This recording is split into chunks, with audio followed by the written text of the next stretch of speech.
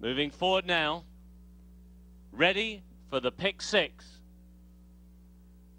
And they're off. Just slightly slowly away was Spice So Nice, also trailing in the early stages Betty de Boop.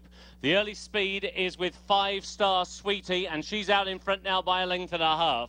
Morning Magic to the inside is racing in second. Then towards that one's outside and now making a bit of ground. Riviera Cafe has taken 3rd position. Emily D is racing in 4th. Silly is in 5th position. Yankee Player is racing in 6th. They go towards the end of the back stretch. Spice So Nice is last but one, and tailed off at the back of the field is Betty de Boop through a first quarter of 22 and 2. And out on the sharp end, 5 Star Sweetie, lit up by the blinkers first time, is clear now by 2.5 lengths. To the inside, Morning Magic. On that one's outside is Emily D. Round the outside, Riviera Cafe is now racing in 4th, trying to close. Yankee Player is in 5th. Less than a quarter of a mile to go. 5 Star Sweetie is still out in front. Morning Magic towards the inside. Emily D is staying on, now weaving its way through to the outside. Yankee Player also comes on late, but it is 5 Star Sweetie who's out in front.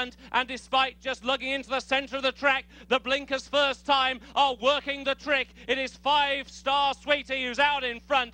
5 Star Sweetie wins. Staying on in second, Morning Magic. In third, Yankee Player. And in fourth over the line, Emily D.